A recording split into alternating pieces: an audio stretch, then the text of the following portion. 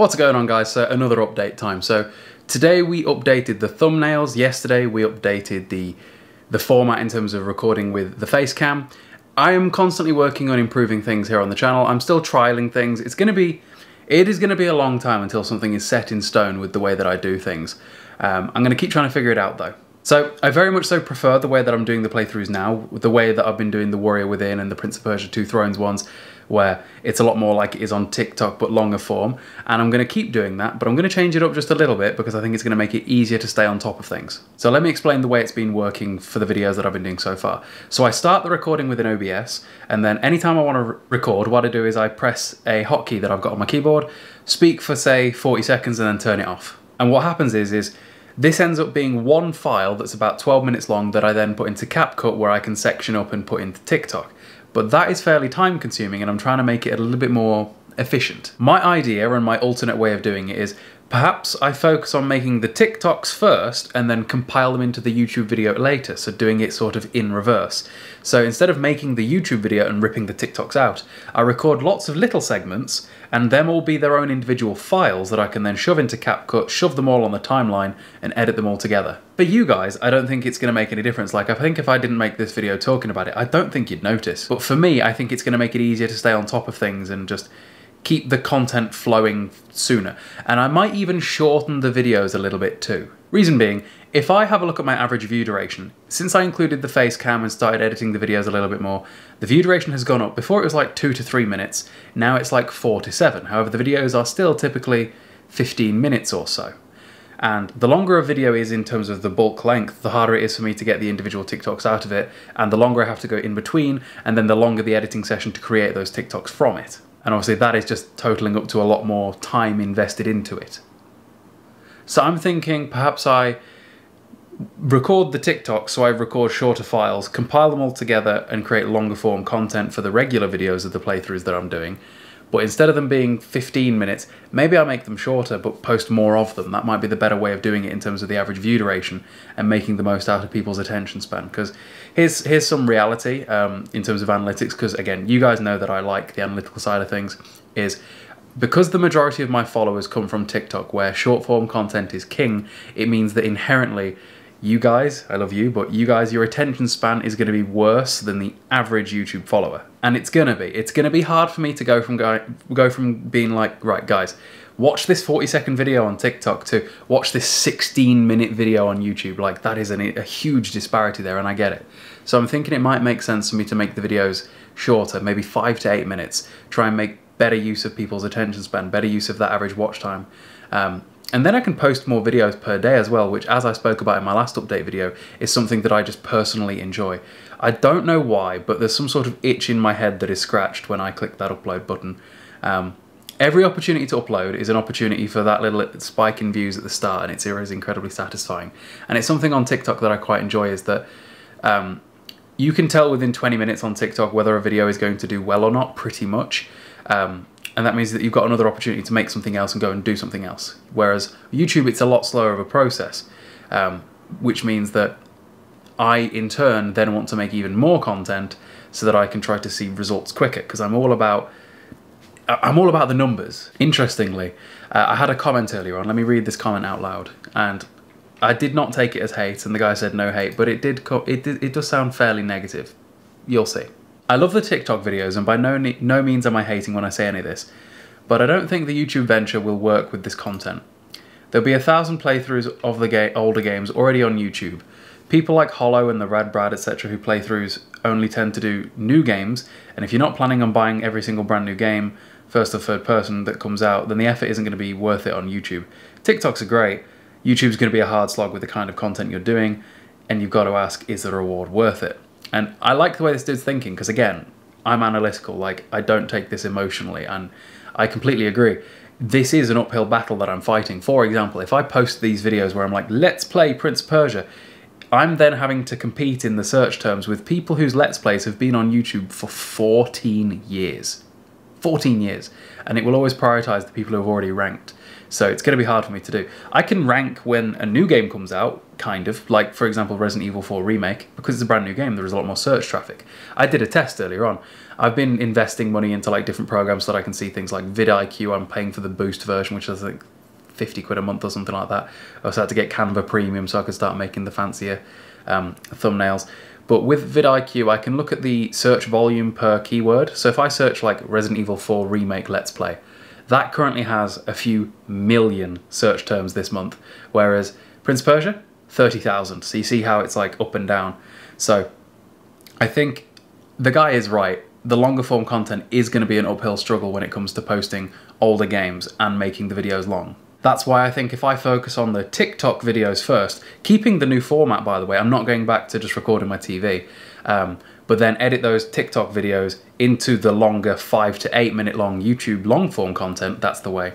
And then, to be fair, something that I'm going to start doing, not yet, but I will, is I am going to start posting the individual TikToks as YouTube Shorts, because that's another methodology to grow, and YouTube is severely pushing Shorts right now. However, I'm not planning on doing it until I pass 4,000 hours of watch time.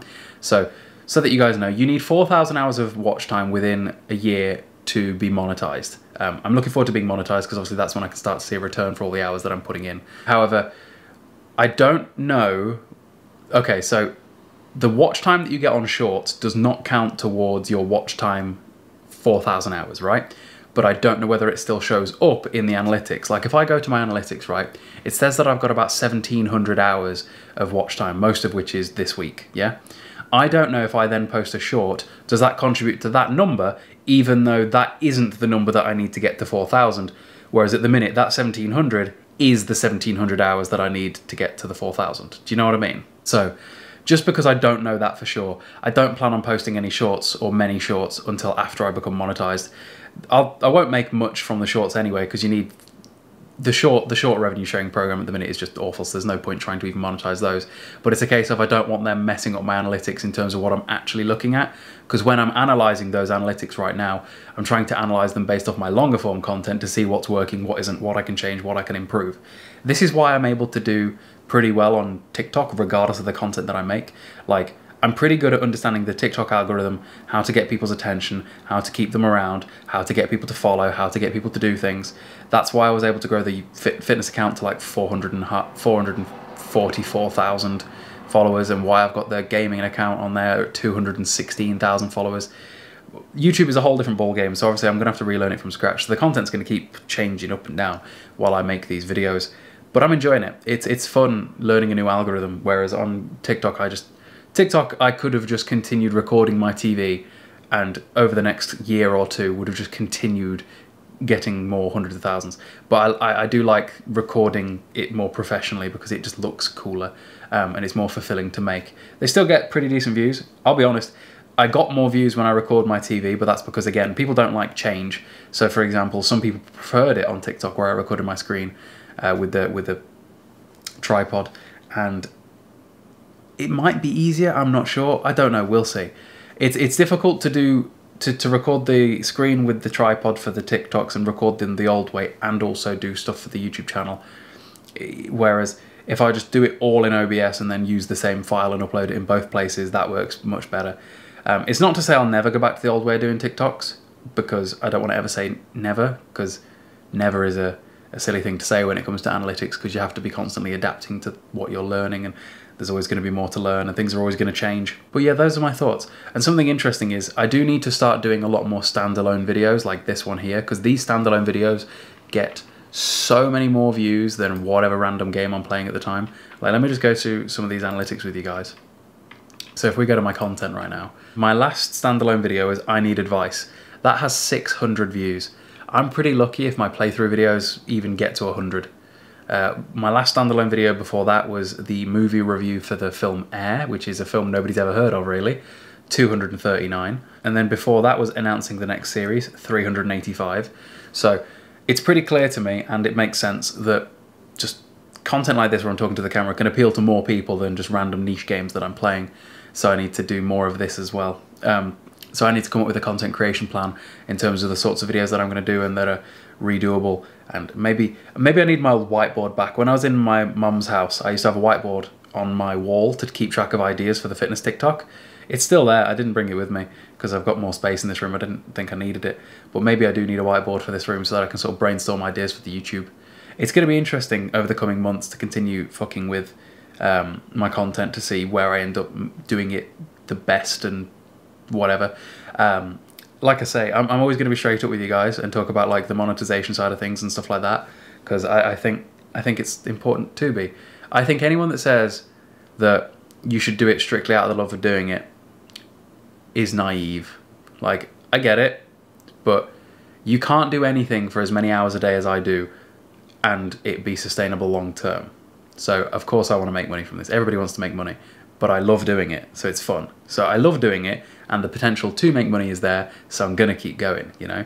And as soon as I become monetized, which at this rate is within the next month by the look of my analytics, so if I go to my watch time hours, for example, you guys that have watched this far, 10 minutes or so into the video, you guys are the guys that are really helping me with the watch time hours thing, because you're spending a lot of time on the video. On Sunday I got 270 hours of watch time, Monday 260, Tuesday 260 again, Wednesday 201, Thursday 162.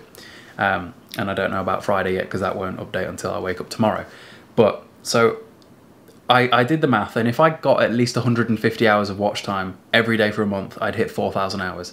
And I only need like another 1,300 hours of watch time anyway, and most days I'm getting between 260 and 160, so it really isn't long until I'm going to be monetized. And then I can start seeing even more numbers that I get to mess with, which is going to be fun. So yeah, hopefully you guys stick around on this journey of algorithm discovery and me trying to figure out what I want to do on this account and how to make things work and how to be a proper YouTuber, like doing the nice thumbnails that I started learning to do today. That was some fun. It took hours because I had to like learn how to do it, and I'm not very graphically minded, trust me, but it's fun. And I hope you guys just liked listening to me ramble. I could ramble for hours about pretty much any topic. So thanks for watching, guys. Comment down below. If you watched this video all the way through, comment down below algorithm. And then if you want to be really helpful, go stick one of my playlists on so that the videos just play overnight and I can get more watch time hours while you're asleep. Right, love you, bye.